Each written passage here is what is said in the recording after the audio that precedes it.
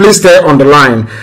What I want to report is that, as I said before, they want to attack Alaba International Market in Lagos with the help of Bola Ahmed Tinubu. They want to attack Alaba International Market and burn it down.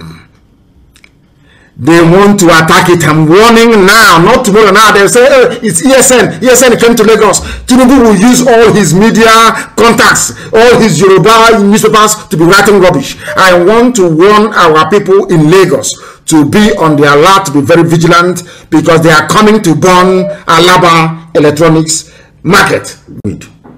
And they said Omahi is giving ultimatum. I'm asking people, if you are part of a known gunmen, if you're this, come and bring it. Because our family in Ebonyi State is in very serious trouble, IPOB family there. Because they have fallen for Mammon. I think that's what they call it. Is it Mammon? They call it the avarice, the demon of ill-gotten wealth. Ebonyi State IPOB family. Ebonyi State IPOB family. Ebonyi State IPOB. How many times have I called you now? Be very, very careful. Dave Omahi is walking about with money, giving some of you bags of money to bring IPOB family members and our volunteers to go and join Ebubago. If you join Ebubago, you're going to die eventually. I would just want you to understand that very, very clearly. You will die, you will perish. You are under oath. You will die eventually. If you join the back head and already, you're going to die. That is for sure. Therefore, man, he brought out money and be giving to all of, distributing money carelessly everywhere. Money he got from Islamic Bank. That was why they allowed the idiots to go to their users as a rock, flanked by Femi Adesina, talking rubbish. Therefore, man, he will destroy Ebonyi State. We have recovered Ebonyi State from Mietiala. It seems you idiots want to go back to the era of Mietiala ruling you people. Don't allow me to place a curse upon you. IPOB family in Ebonyi State must sit up, this morning. Identify anybody who talks to Dave Omahi must be identified immediately and dealt with. They brought their money, they're distributing. Some of you are even contemplating going to join Ebubago, as if you're mad. After eating that money, then what happens to you? You idiots, what will happen to you? And I must make it very, very clear, because of what is now happening in Ebonyi State, having succeeded in chasing away Mietiala, they have given a lot of money to Dave Omahi to distribute to some of you idiots, so that Fulani can come back and recolonize Ebonyi State. Because of that, we are now dividing Ebonyi into 3 command structures in Ebonyi State. Eastern Security Network in Ebonyi State will now, it will no longer be headed by one person. We are going to have 3 commanders, their names nobody will know, to avoid contamination. And this women, Ebonyi will have 3 commanders. Imo State will have 3 commanders. Not one overall commander. I'm announcing it on air so that they will hear. People on the ground will hear me. Ebonyi State will have 3 commanders on the ground.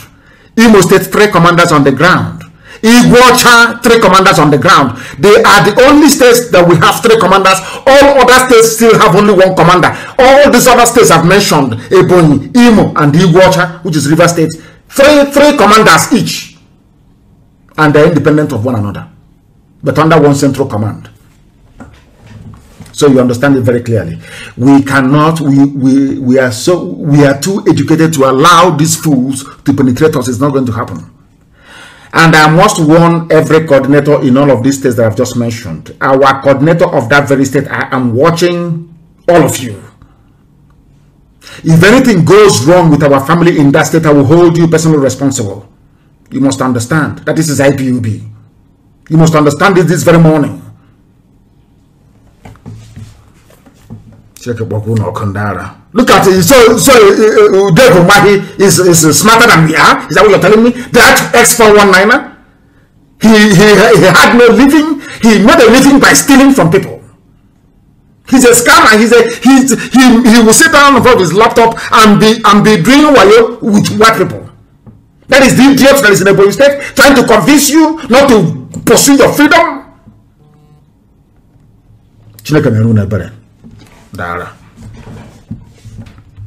The coordinator of Ebonyi State, Imo State, and Iguacha should be very, very careful. IPOB was ordained by heaven itself, not man. Do not mix with politicians. I say do not. It's an order, a direct order from me, live on air. Live on air. Do not. I repeat, do not. We are live and we are direct, and the whole world is bearing us witness. The whole world is bearing us witness. I'm going to now open the line, but before that, you know that Governor Autumn has asked the Benue people to defend themselves, and the killings of people there is still going on unabated. Nothing is stopping them, and they are coming down to the south.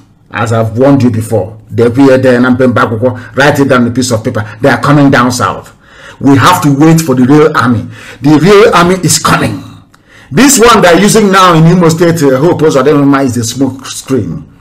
I understand that one idiot, I don't want to mention the buffoon's name, is talking about people should come out that they have secured. It's a now one will come out in Imo State now. Come out in nowhere on Monday. Come out, let us see.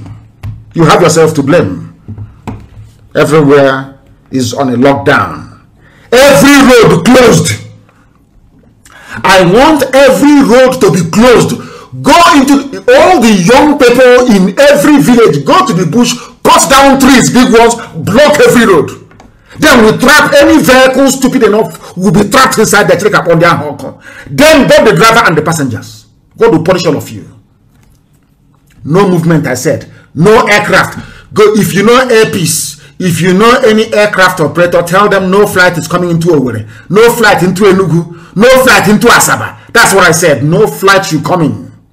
None whatsoever should come in. For their information, no flight should come in.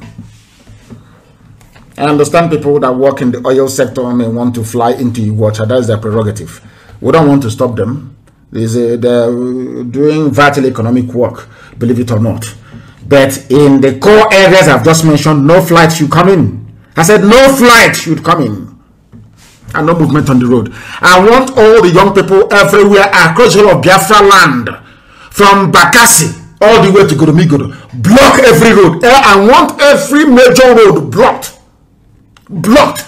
No movement anywhere. There will be one idiot that they will say, when Hemegana, nothing is happening, let's go out. Then your family will bury you.